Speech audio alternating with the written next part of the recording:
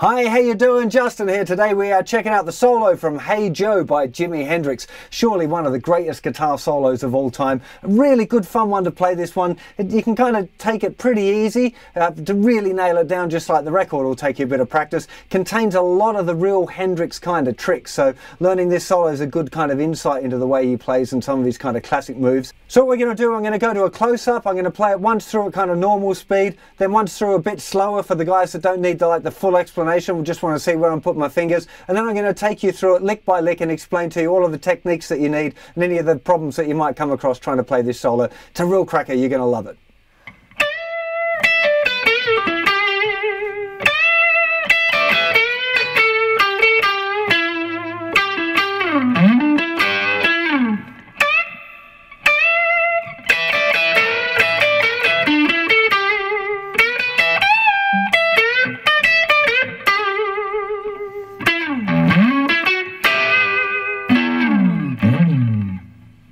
Okay, now a nice slow one.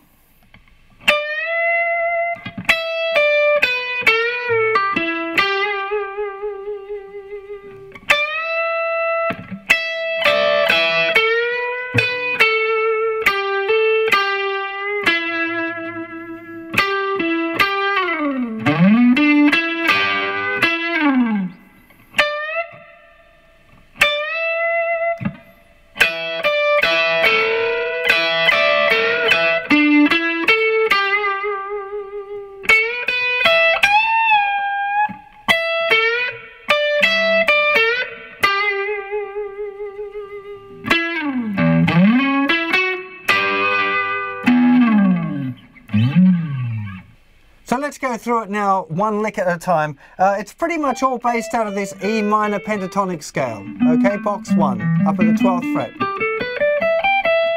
I'm hoping most of you are kind of familiar with that. So the first note is with the 3rd finger, 15th fret, 2nd string for a tone bend.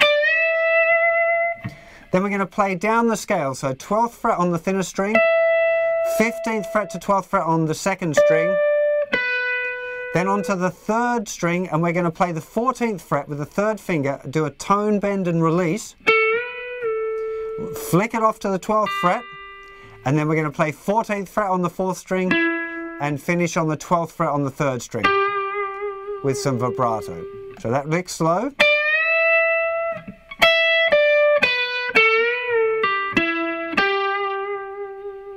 One more time, the bend. Down the scale, bend, release, flick off, and on the last note, you want to make sure you get a nice anchored vibrato there using the kind of pivot point on the end of your 1st finger. That's how Hendrix gets his really nice wide vibrato.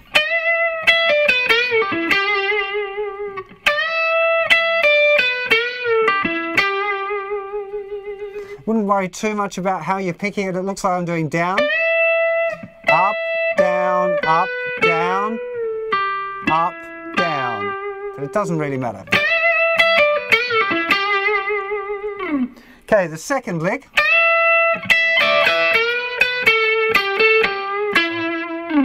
Okay, we're starting with the same bend, 15th fret on the 2nd string, tone bend. Now it's almost the same. We're going to play this, but we're actually going to start with a little bar with the 1st finger, covering the thinnest 2 strings. We play the thinner string, then we put the 3rd finger down in the 15th fret of the 2nd string, but we make sure it's round enough so we can still get that note as well. It's one of those classic little Hendrix moves. Sounds so much different to... Use all down picks for that little bit, I think, but... Now we've got this... So 14th fret tone bend, 1st finger on the 12th fret 2nd string, back to the 14th fret but without the bend, 12, 14, 12, with a little curl on it, not a full bend, just a quarter tone bend, and finishing on the root note, which is the 14th fret of the 4th string.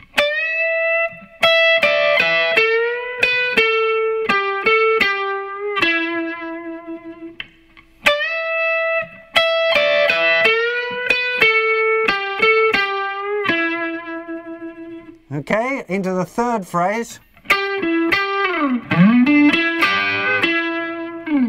Okay, so we've just got 12th fret on the G string on the 3rd string, 14th fret on the 4th string, and back to the 12th fret with a slide down.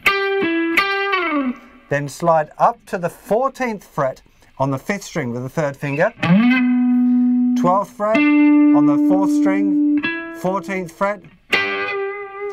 The 12th fret we're going to play the B string and the G string, and finish again on the root note, the 14th. Okay.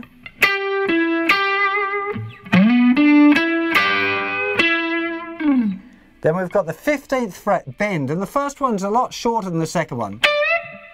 So it's just bend. Once it reaches the note, mute it with the outside part of your picking hand there. The second time, you're going to play it and hold the bend, a little bit of vibrato. Now we've got the all-time classic. It's probably my favourite Jimi Hendrix lick. It sounds so cool. And it's all about having these notes ringing together. So we start with the first finger barring the thinnest 2 strings. Then 3rd finger's going down on the 15th fret on the 2nd string, but making sure, of course, that we can still get that 12th fret on the thinnest string ringing out as well. Now we're going to go for the 14th fret tone bend. Now, it's unusual for me to bend with the 2nd finger, especially on its own there. Normally, I recommend bending with at least 2 fingers to get a good solid bend, but definitely a lot of Clapton and Hendrix stuff is doing a bend with the 2nd finger on that note. There's a lot of that sort of stuff goes on in that style. And I think particularly for this lick and a lot of Jimi Hendrix stuff, maybe the bend doesn't quite make it. So if the bend makes it exactly, sounds like that. If it doesn't quite make it, you get this kind of dissonance. And I think that's actually cool in this lick.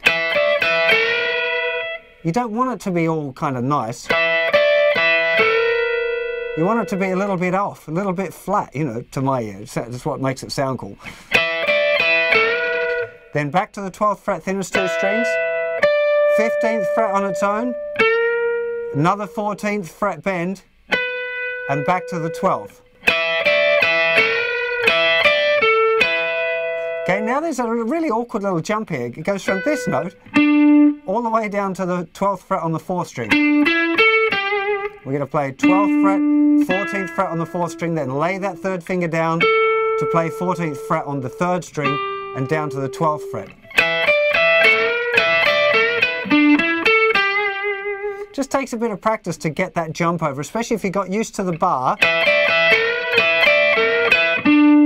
It's not that far for it to get to. It just feels a little bit awkward, so don't be surprised if it does for you. It kind of felt awkward for me learning it as well, but I love the lick.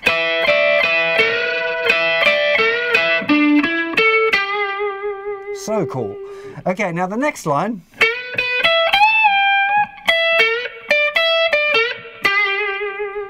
Okay, the first part, real kind of normal blues run, this 14th fret tone bend, 1st finger barring the thinnest 2 strings, playing the B string and then the E string, 3rd finger 15th fret of the thinnest string tone bend, and release. Just all-time classic blues lick. Now the next little part, that I should mention, that happens a bit late as well. It feels like it should happen on the beat, but it happens just after the beat. So make sure you feel where the beat is, where beat 1 is, and start the lick a little after it. Again, listening to the record is what you want to be doing for that. So that lick, bend on the 14, 12th fret, 12th fret, 15th tone bend, and then release it. One thing that I like to do is use my thumb there to cover all of the rest of the strings. So when the string comes down, it doesn't hook those other strings. Otherwise, it's quite likely you get this kind of, where those other strings there kind of tend to ring out a bit. So I use my thumb often on those strings to help keep them a bit tidy. Anyway, now we've got really, really nice rhythm on that. You could use, this is the 12th fret of the thinner string, then 14th fret tone bend. You can either use your 2nd finger or your 3rd finger. I kind of seem to change between which one I feel most comfortable with, but anyway. If you're going to use your 3rd finger, the 4th finger will go down 15th fret of the 2nd string, 1st finger in the 12th, back to the 15th fret and the 2nd string, then the bend again, and finishing on the 12th. Now this last little bit is a real classic Hendrix move. This full tone bend, muting the string, and then playing the 12th fret, you know. Real, you know, you got to get that one down if you're learning some Hendrix. So that whole line.